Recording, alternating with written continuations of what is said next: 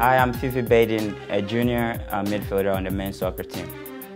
So in Ghana, they usually have like soccer tryouts, and I think a friend of mine from school told me once that there is this soccer academy who's trying to get people or talents in Ghana to join the academy. So he told me about it, and I told him, you know, I'm interested in joining the academy. So I went for the tryout, and luckily I got selected, and I got the opportunity to join the Right to Dream Academy. The Right to Dream Academy, I think, to me, was what defined, you know, the stepping stone for the opportunity that I have now. They provided the education, you know, the soccer facilities that I needed to demonstrate my talent. So they pretty much like helped me and build me up as a both soccer player and a student.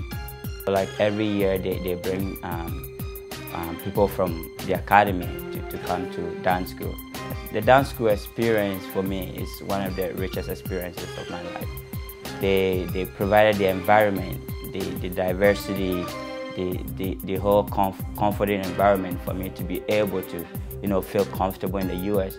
Because when I first got here, obviously I didn't know anyone. I've always grew up with this mentality that, you know, you always have to, you know, work hard, do what is right, and, you know, and make sure you are giving out whatever you have. So that's been the mentality for me towards my education and towards, you know, my soccer here at UCSB. So I use that as a motivation for other players on the team. Who knows?